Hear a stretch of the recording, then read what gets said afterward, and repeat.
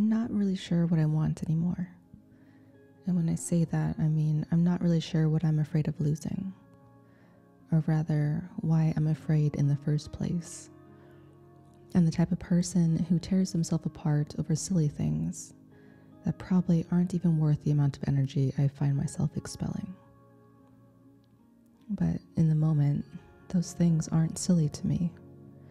In the moment, my body doesn't understand that my heart's just reacting to a story that's been created in my head.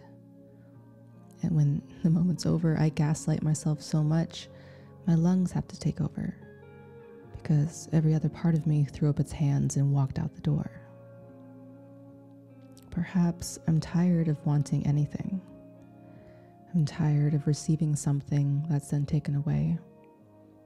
I'm tired of feeling everything and then nothing.